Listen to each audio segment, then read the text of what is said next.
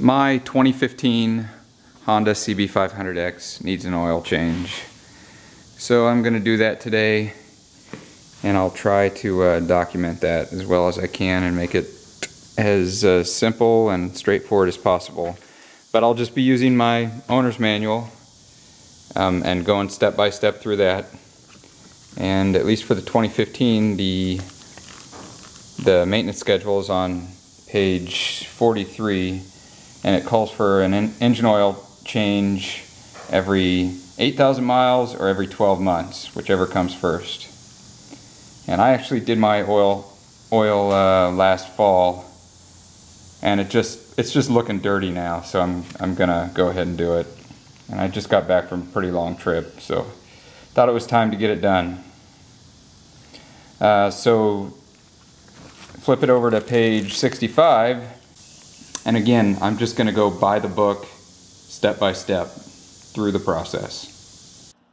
So here's what you're going to need to change the oil.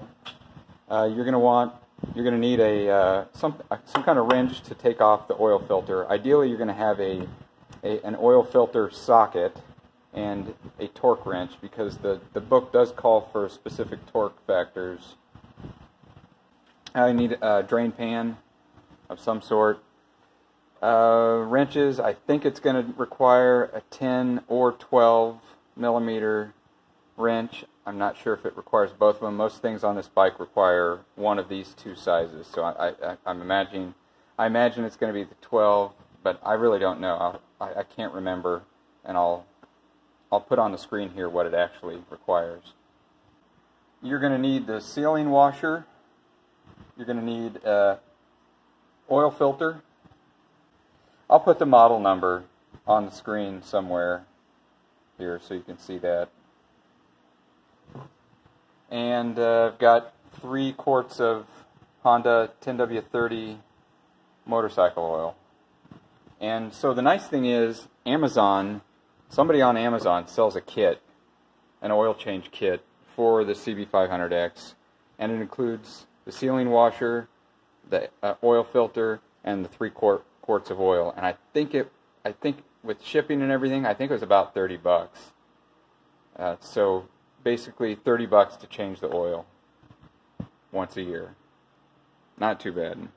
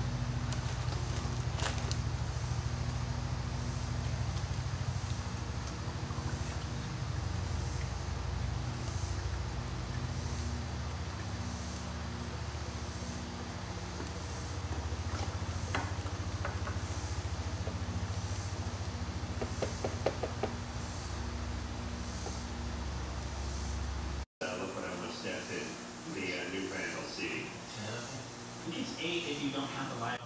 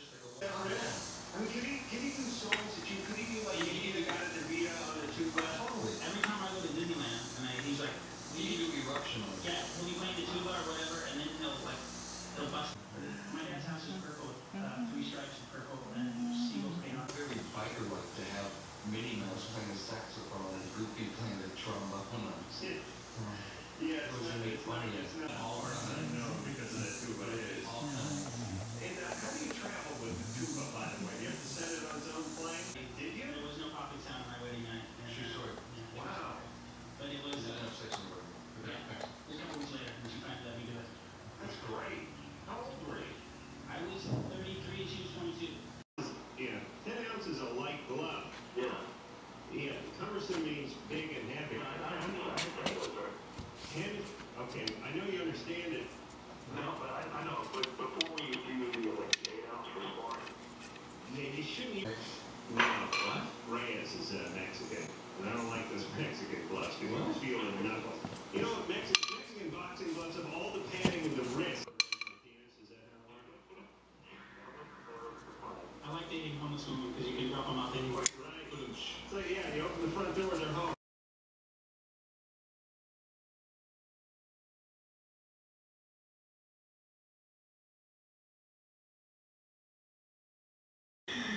Totally.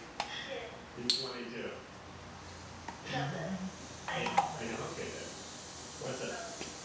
I just drink when I turn 18 and I'm drinking all the hard stuff. It doesn't make sense to even hurt your liver. Asians don't have a booze and gene in them.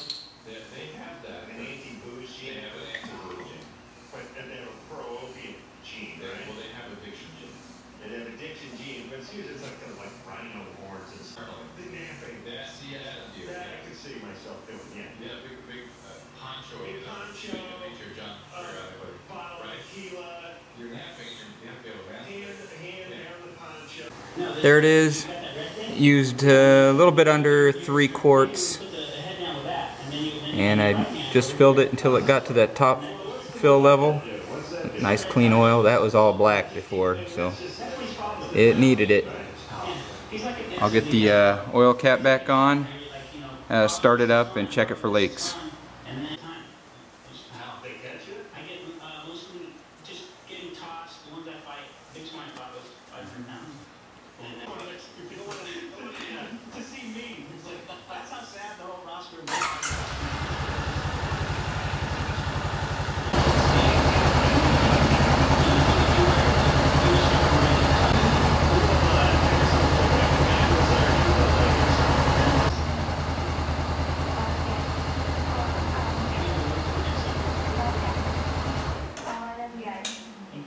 So I ran it and checked for leaks.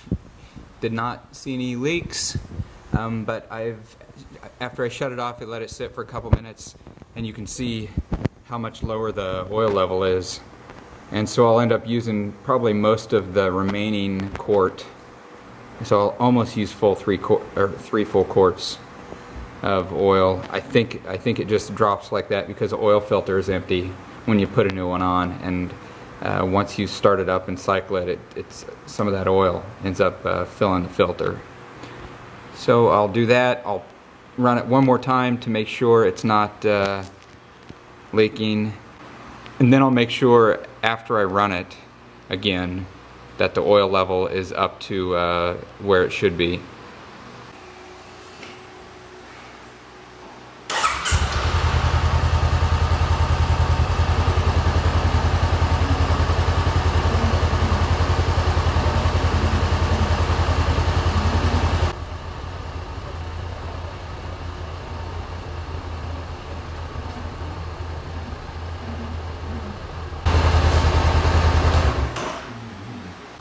So here we are after filling it up.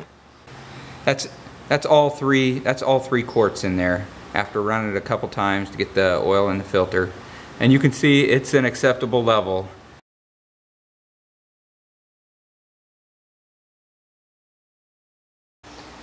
I hope this was helpful.